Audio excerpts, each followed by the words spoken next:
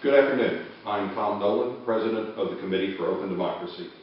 In April of 2012, the Republic of Georgia issued an open call for international election observers to monitor its October parliamentary elections. მოგესალმებით, მე ვარ ნოლანი, ღია დემოკრატიის კომიტეტის პრეზიდენტი. 2012 წლის აპრილში საქართველოს რესპუბლიკამ გააკეთა ღია მოწვევა საერთაშორისო საარჩევნო დამკვირვებლებისთვის, რათა მათ განეხორციელებინათ ოქტომბრის საპარლამენტო არჩევნებზე მონიტორინგი. The elections are widely viewed as an opportunity for Georgia to continue its democratic development and strengthen international objectives such as joining the European Union and NATO. ეს არჩევნები ფართოდ განიხილება როგორც კიდევ ერთი საშუალება საქართველოსთვის გააგრძელოს წინსვლა დემოკრატიისკენ და განვითარებისკენ, რათა დააკმაყოფილოს მისი საერთაშორისო მიზნები, როგორც არის ევროკავშირისა და ნატოს წევრობა. The Committee for Open Democracy responded to the invitation to work as international election monitors and arrived in the country the same month. ღია დემოკრატიის კომიტეტი გამოეხმაურა ამ მოწვევას და ჩამოვიდა ქვეყანაში იმავე თვეს, რათა ემუშავათ საერთაშორისო სადამკვირვებლო მისიით.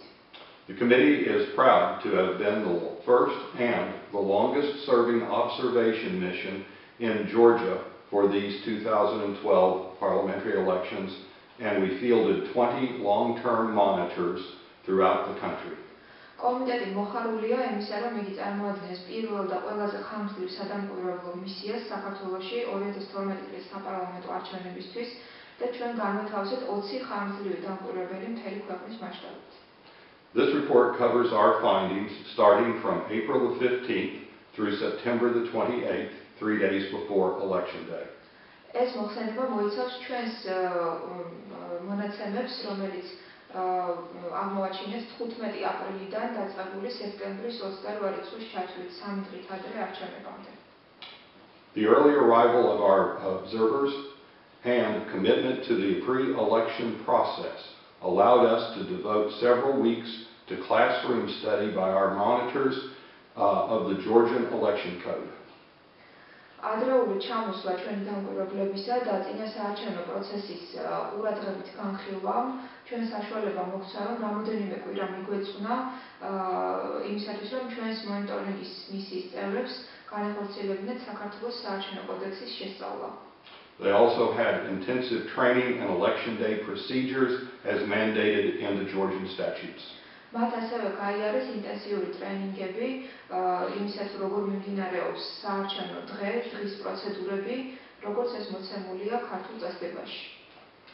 During this time, our monitors have met with hundreds of participants in the electoral process, including political parties, candidates, domestic and international civil society organizations, news media, election administrators, international observers, foreign diplomats, and voters in every region of the country. ამ ხნის განმავლობაში ჩვენი ხანგრძლივი დამკვირვებლები შეხვდნენ ასობით საარჩევნო პროცესის მონაწილეს, რომელიც მოიცავდა როგორც პოლიტიკურ პარტიებს, ასევე კანდიდატებს, ადგილობრივ თუ საერთაშორისო საზოგადო ორგანიზაციებს, მასმედიას, საარჩევნო ადმინისტრატორებს, საერთაშორისო დამკვირვებლებს, უცხოელ დიპლომატებს და ამომრჩევლებს საქართველოს ყველა რეგიონში. This has allowed trained monitors to establish and nurture relationships with all the participants in the electoral process in order to properly document observations and complaints as well as provide recommendations. ამას საშუალება მისცე ჩვენს დამკვირვებლებს, რომ დაემყარებინათ და განვითარებინათ ურთიერთობა საარჩევნო პროცესის ყველა მონაწილესთან იმისათვის, რომ სწორად და სათანადოდ მომხდარიყო მათი მონაცემების დოკუმენტაცია და ასევე იმ საჩივრებისა, რომელიც იყო წარმოჩენილი ამ პროცესში და ასევე რეკომენდაციების მიცემისთვის. The committee investigated all issues at hand and conducted post-incident follow-ups before regularly presenting their findings to the public. კომიტეტმა მოახდინა ყველა საკითხის შესწავლა ადგილზე და ასევე ჩაატარა შემთხვევის შემდგომი საკონტროლო სამუშაოები, მანამდე სანამ ისინი წარმოუდგენდნენ რაიმე დასკვნებს საზოგადოებას. Committee for Open Democracy is based in the United States, in Florida, It is a not-for-profit organization and is non-partisan. ღია დემოკრატიის კომიტეტი დაფუძნებული არის ამერიკის შეერთებულ შტატებში, ფლორიდაში და იგი წარმოადგენს არაკომერციულ და არაპარტიულ ორგანიზაციას. In addition to our work in the Republic of Georgia, the committee has been accredited and active in Ukraine for the 2010 national local elections. გარდა საქართველოს რესპუბლიკისა, ღია დემოკრატიის კომიტეტი აკრედიტებულია და აქტიურობს უკრაინაში, მაგალითად 2010 წლის ეროვნულ ადგილობრივ არჩევნებზე. Also in Ukraine for the 2012 special local elections and the 2012 parliamentary elections to be held on October 28th. და ასევე იგივე უკრაინაში 2012 წლის საგანგებო ლოკალურ არჩევნებზე და 2012 წლის საპარლამენტო არჩევნებზე, რომელიც უნდა ჩატარდეს ოქტომბერში. We also have had observers in Moldova in 2010 for the parliamentary elections. ჩვენ ასევე გვყავდა დამკვირვებლები მოლდოვაში 2010 წლის საპარლამენტო არჩევნებზე დაკვირვებისთვის. And we will have observers in Slovenia for the 2012 parliamentary elections in November. ჩვენ ასევე გვეყოლება დამკვირვებლები სლოვენიაში 2012 წლის ნოემბრის საპრეზიდენტო არჩევნებზე დაკვირვების განხორციელებისთვის. And in Montenegro in October for the parliamentary elections. და ასევე მონტენეგროში ოქტომბერში საპარლამენტო არჩევნებზე დაკვირვებისთვის. Our monitors have observed numerous international elections around the world. ჩვენს დამკვირვებლებს განხორციელებული აქვს უამრავი საერთაშორისო სადამკვირვებლო მისია მთელი მსოფლიოს მასშტაბით. With a combined total experience of over 100 observations. და კომბინირებულად მათი გამოცდილება სადამკვირვებლო მისიებისა დაახლოებით 100 აღწევს. Committee for Open Democracy maintains an active social media presence on Facebook, and our website is located at www.committeeforopendemocracy.org. ღია დემოკრატიის კომიტეტი ეწევა აქტიურ სოციალურ მედია წარმომადგენლობას Facebook-ზე და ჩვენი ვებგვერდის მისამართი არის www.committeeforopendemocracy.org. The Georgian parliamentary election scheduled for October the 1st is highly polarized. საქართველოს საპარლამენტო არჩევნები, რომელიც დაგეგმილია 2012 წლის 1 ოქტომბერს, მაღალ პოლარიზებული პოლიტიკური კომპეტენციის გარემოა. Between the ruling party, United National Movement, UNM, and the newly founded Georgian Dream Coalition. რომელიც მიმდინარეობს მმართველ პარტიას, ერთიან ეროვნულ მოძრაობას და ახლად დაფუძნებულ კოალიციას ქართულ ოცნებას შორის.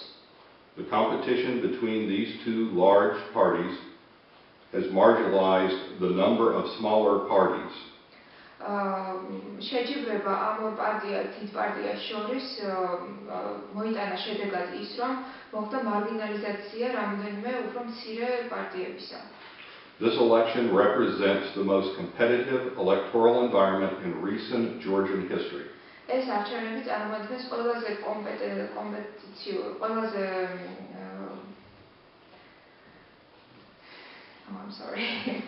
ეს არჩევნები წარმოადგენს ყველაზე კონკურენტულ საარჩევნო გარემოს საქართველოს უკანასკნელი ისტორიის მანძილზე. Thus, the October 1st parliamentary elections will take place in a tense climate with fear, unfortunately, playing a large role. აქედან გამომდინარე 1 ოქტომბრის საპარლამენტო არჩევნები ჩატარდება ძალიან დაძაბულ გარემოში, სამწუხაროდ, რომელშიც შიში ყველაზე დიდ როლს თამაშობს. To give us more detail, I'd like to introduce Brian Mefford, the Executive Director for the Committee for Open Democracy. უფრო მეტი დეტალებისთვის სიტყვას გადავცემ Brian Mefford's, ღია დემოკრატიის კომიტეტის აღმასრულებელ დირექტორს. Since our monitors have been in the field since April, we have identified a number of areas of key concern.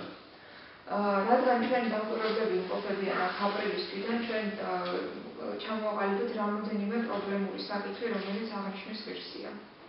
First of all, pressure on the mass media. პირველ რიგში უნდა აღნიშნოთ მასმედიაზე ზეწოლა. Essential to all elections is the freedom of expression and assembly and no other branch of society is important in this regard as that of the media. ყველა არჩევნების ძირითადი ნაწილი არის თავისუფლება აზრის გამოხატვისა და არც ერთ საზოგადოების არც ერთ ნაწილს არ აქვს იმხელა როლი ამ მხრივ როგორც მასმედიას. Regrettably, the media in Georgia is generally biased towards one end of the political spectrum or the other. სამწუხაროდ საქართველოს რესპუბლიკაში მედია ზოგადად გადახრილია პოლიტიკური სპექტრის ან ერთ ან მეორე მხარეს. The much anticipated must carry, must offer legislation, which has been passed by the Parliament with the objective of creating a more equitable media environment in the regions, has manifested in different fashions than originally designed. Პოპულარული must carry, must offer-ის კანონი, რომელიც მიღებული იქნა პარლამენტის მიერ და მისი მიზანი იყო უფრო თანაბარი მედიის გარემოს შექმნა ყველა რეგიონში, გამოვლინდა უფრო სხვა გზებით და სხვა სახით, ვიდრე ეს იყო თავდაპირველად ჩაფიქრებული. In addition, unlike established democracies such as Canada, which has year-round must carry, must offer legislation, the Georgian law expires immediately after the election. გარდა ამისა, უნდა აღინიშნოს, რომ განსხვავებით იმ ჩამოყალიბებული დემოკრატიის ქვეყნებისგან, როგორც არის მაგალითად კანადა, რომელსაც მთელი წლის განმავლობაში აქვს ეს must carry, must offer-ის კანონი, საქართველოში ეს კანონი იწურება ზუსტად არჩევნების დღის შემდეგ. In recent days, there's been growing grassroots pressure to continue the must carry, and must offer legislation after the election. უკანასკნელ დღეებში აღინიშნებოდა მზარდი მოთხოვნა და ზეწოლა იმისათვის, რომ გაგრძელებულიყო must carry, must offer-ის კანონი არჩევნების შემდეგაც. Also, our long-term monitors have noticed in the regions that intended critical television programs are not being aired during prime time and thus limiting access to information. გარდა ამისა, ჩვენმა ხანგრძლივმა დამკვირვებლებმა აღმოაჩინეს, რომ რეგიონებში, სადაც კრიტიკული სატელევიზიო პროგრამები უნდა ყოფილიყო გაშვებული პირდაპირ ეთერში, ხდებოდა მათი დაგვიანების გადმოცემა, რაც იწვევდა ინფორმაციისადმი შეზღუდულ წვდომას.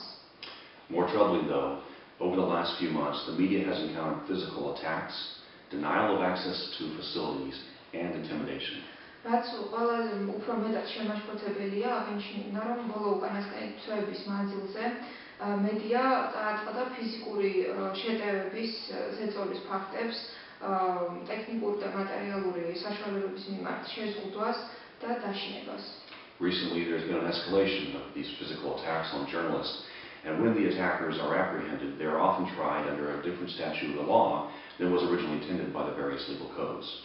უკანასკნელ ხანს აღინიშნა ამ ფიზიკური ზეწოლის ფაქტების გაძლიერება ჟურნალისტების მიმართ და აღსანიშნავია, რომ მაშინ, როდესაც თავდამსხმელი პირი დაკავებული არის, მათ მიმართ გამოყენებულია სხვა კანონის ნორმები, ვიდრე ის, რაც უნდა იყოს გამოყენებული რეალურად ლეგალურ კოდექსის მიხედვით. In addition, some journalists have complained about being stalked and harassed by partisan individuals posing as journalists. გარდა ამისა, რამდენიმე ჟურნალისტმა აღნიშნა, რომ მათ მიერ განხორციელდებოდა დევნა და დაშინება იმ ინდივიდების მიერ, რომლებიც წარმოადგენენ რომელიმე პარტიის წევრს და წარმოაჩენდნენ თავს როგორც ჟურნალისტებს. Violence against journalists or any other participants in the electoral process has no place in an election environment that desires to be considered fair. ძალადობა ჟურნალისტის ან ნებისმიერი სხვა მონაწილის მიმართ საარჩევნო პროცესში არ აქვს ადგილი იმ საარჩევნო გარემოსთვის, რომელსაც სურს, რომ იწოდებოდეს სამართლიანად. A second area of concern involves the voter list. მეორე პრობლემატური საკითხი წარმოადგენს ამომრჩეველთა სიას. In August, we held a press conference to draw attention to the results of our investigations and concerns over the Georgian voters list. აგვისტოში ჩვენ ჩავატარეთ პრესკონფერენცია იმისათვის, რომ გაგვემახვილებინა ყურადღება ამომრჩეველთა სიაში არსებულ პრობლემებთან დაკავშირებით. The voters list is the starting point for a clean election. ამომრჩეველთა სია წარმოადგენს საწყის წერტილს იმისათვის, რომ ჩატარებულ იქნას გამჭვირვალე და სამართლიანი არჩევნები. In our press conference, we highlighted anomalies and problems such as 8 voters registered in a vacant lot and 46 voters registered to an empty building. ჩვენს პრესკონფერენციაზე ყურადღება გავამახვილეთ ისეთ პრობლემატურ საკითხებზე და ანომალიებზე, როგორც იყო მაგალითად 8 ამომრჩეველი დარეგისტრირებული ცარიელ ადგილას, და 46 ამორჩეველი დარეგისტრირებულიც არიან შენობაში. Our investigations also discovered instances where international organizations have 6 registered voters at an address at 3 Tbilisi Street in Tbilisi. ასევე აღმოაჩინეთ მაგალითები, როდესაც ამორჩეულთა სიაში დარეგისტრირებული არიან ადამიანები საერთაშორისო ორგანიზაციებიდან, როგორც არის მაგალითად 6 ამორჩეველი დარეგისტრირებული თაბუკაშვილის 3 ნომერში მდებარე ადგილას. While the government's formation of a voters list commission earlier this year was a well-intentioned move, the jury is still out on the final product. მიუხედავად იმისა, რომ მთავრობამ დააფუძნა ამორჩეულთა სიის კომისია ამ წლის დასაწყისში და ეს კარგი ნაბიჯი იყო მათი მხრიდან, სინამდვილეში ფაქტიურად ჟიურის არ აქვს ძალაუფლება და იმისათვის, რომ მიიღოს საბოლოო შედეგი. Reliable Georgian non-governmental organizations conducted sampling to review the accuracy of the list and discovered numerous problems, including dead voters, voters registered in empty buildings, and other problems similar to those discovered by the Committee for Open Democracy. სხვა სანდო ადგილობრივმა არასამთავრობო ორგანიზაციებმა ჩაატარეს კვლევები მისათვის, რომ დაედგინათ ამ სიის სიზუსტე და აღმოაჩინეს მრავლობითი პრობლემები, რომელიც მოიცავდა გარდაცვლილ ამორჩევლებს დარეგისტრირებულებს ცარიელ შენობებში და სხვა პრობლემებს. A third area of concern involves the abuse of administrative resources. შემდგომი პრობლემა, რომელიც იქცევს ჩვენს ყურადღებას, არის ადმინისტრაციული რესურსების ბოროტად გამოყენება. The Georgian Dream Opposition Coalition was punished with ridiculous fines and penalties for the rental of party headquarters used to conduct the normal operations of the political party.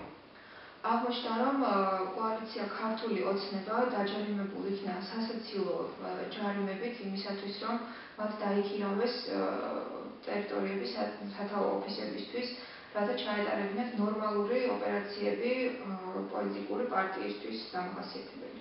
In another case, the leader of the opposition coalition had a bank affiliated with his business interests, which was seized by the government and returned only later after the payment of huge fines. გარდა ამისა, დაფიქსირდა, რომ ამ კოალიციის ლიდერი, რომელსაც ჰქონდა ბანკი, მის ბიზნეს ინტერესებთან დაკავშირებული, ბანკი ქართულ, მოხდა მისი დაპყრობა მთავრობის მიერ და დაბრუნებული იქნა მხოლოდ უზარმაზარი ჯარიმის გადახდის შემდეგ. In all, the Georgian Dream Coalition was fined more than 130 Georgian lari's, which is the equivalent of almost $80 million. მთლიანობაში კოალიცია ქართული ოცნება დაჯარიმებული იქნა უფრო მეტით, ვიდრე 130 მილიონი ლარი და ეს წარმოადგენს დაახლოებით 80 მილიონ აშშ დოლარს. These fines are clearly unprecedented.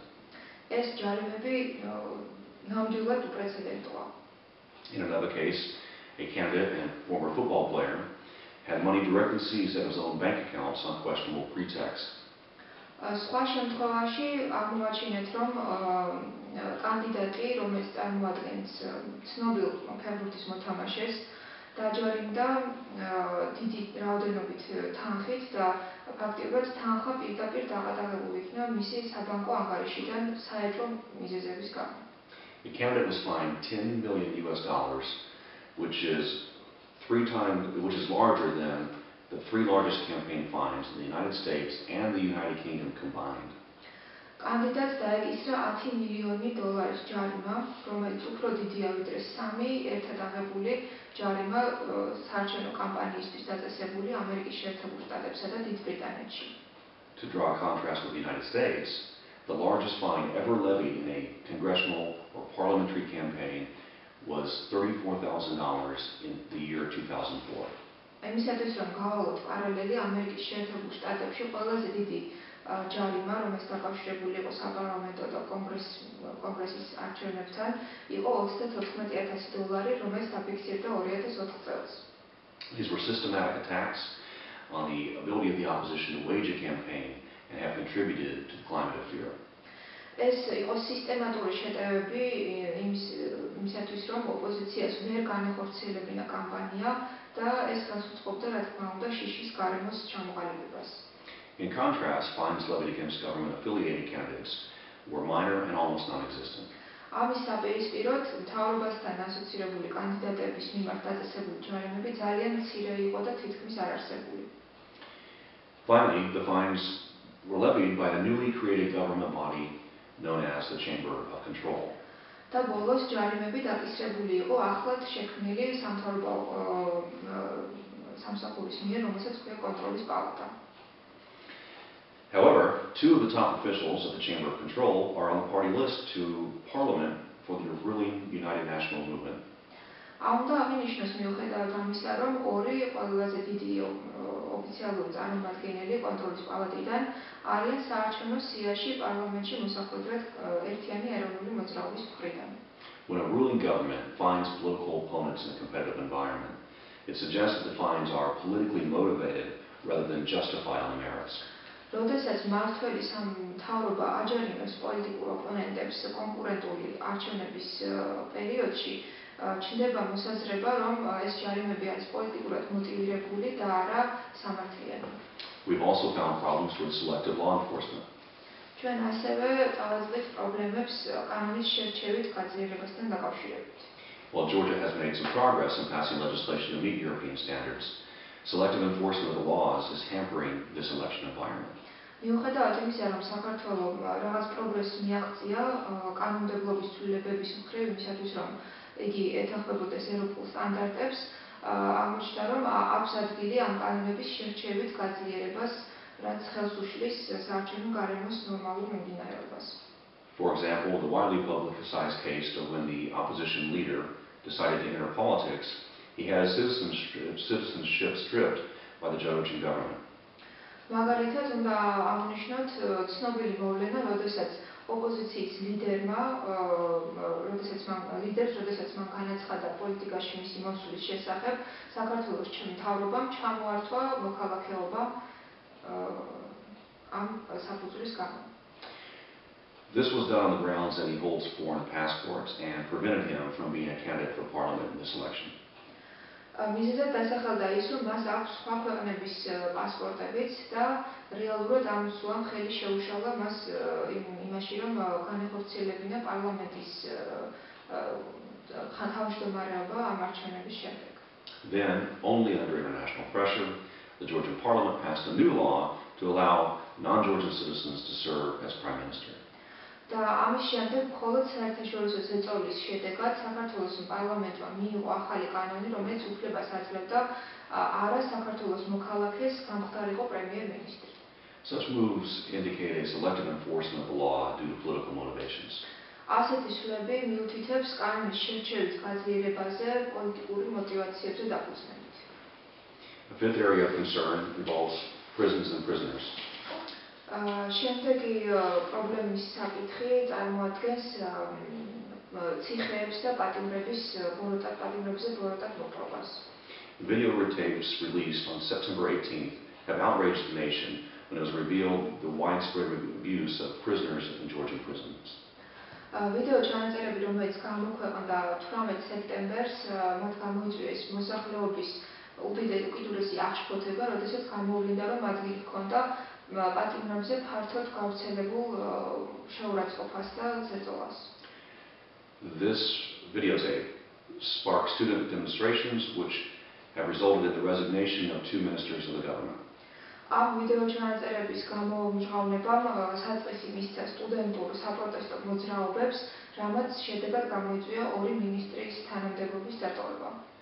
While the resignation of these ministers is a positive step, the abuse of prisoners must be ended. And more specifically regarding this election, there remains huge concern about the pressure on inmates' families to vote for government-affiliated candidates.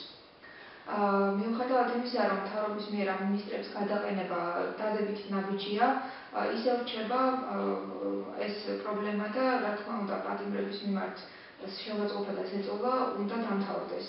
და რაც შეეხება სპეციფიურად ამ არჩევნებს, რჩება უზარმაზარი შეშფოთება იმის შესახებ, რომ შესაძლოა განხორციელდეს ზეწოლა საპრობლემში მყოფთა ოჯახებზე, იმისათვის, რომ მათ ხმა მისცენ სამთავრობო კანდიდატებს. There are 38,000 persons in Georgian prisons and more than 300,000 people currently on probation.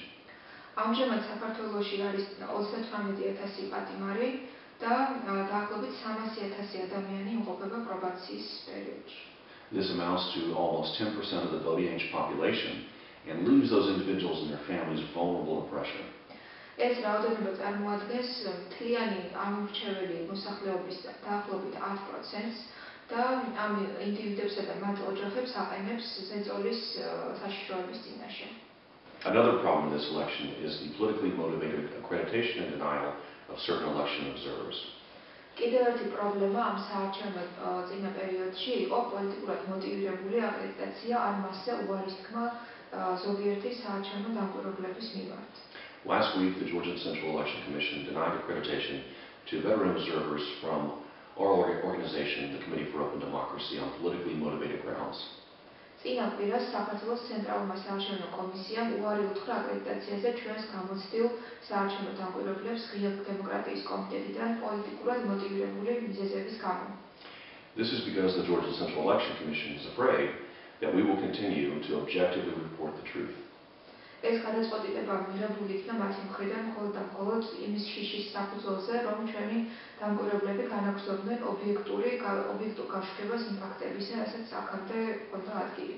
In contrast, observers from organizations that were perceived to be friendly towards the Georgian Central Election Commission were quickly and easily accredited. თუმცა მიუხედავად ამისა, ის საერთაშორისო დამკვირვებლები, რომლებიც აღქმული იყვნენ როგორც კეთილგანწყობილი და მეგობრული საქართველოს CSKO-ს მიმართ, მათი დარეგისტრირება საკმაოდ სწრაფად და ადვილად იქნა განხორციელებული. In August, the Georgian Central Election Commission accredited observers from the Republic of Belarus, which is known as the last dictatorship in Europe. აგვისტოში საქართველოს ცენტრალურმა საარჩევნო კომისიამ აკრედიტაცია მიენიჭა დამკვირვებლებს ბელარუსიიდან, ქვეყნიდან, რომელსაც ზოგადად უწოდებენ როგორც ევროპის უკანასკნელ დიქტატურას. To worsen the matter, one of these observers is Lydia Yermoshinya, who is the chairperson of the Belarusian Central Election Commission since 1996. უფრო მწვავად რომ წარმოგიდგინოთ ფაქტი, ამ დამკვირვებლებიდან ერთ-ერთი არის ლიდია იერმოშინა, ბელარუსის ცენტრალურ საარჩევნო კომიტეტის თავმჯდომარე 1996 წლიდან.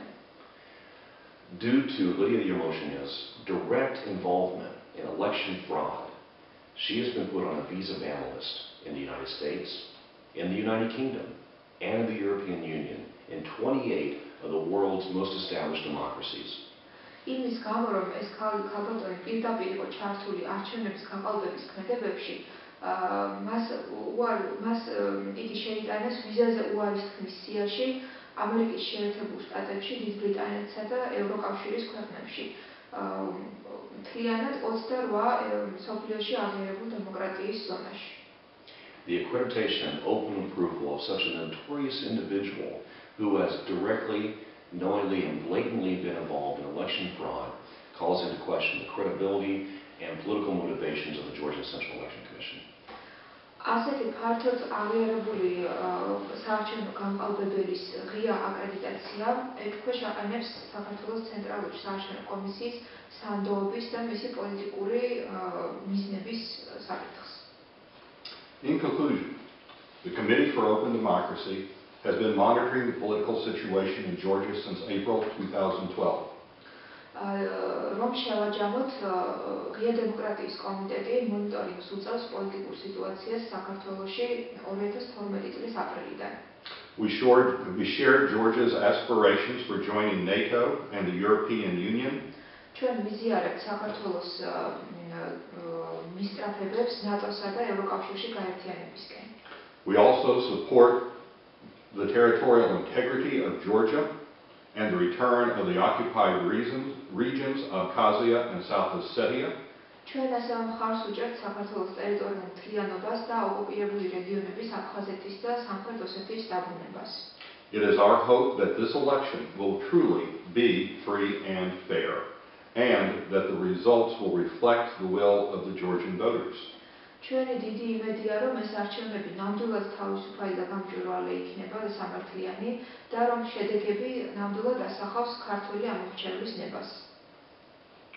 We are concerned about the potential for violence following the election and call on all participants in the electoral process to respect the human rights of their fellow citizens.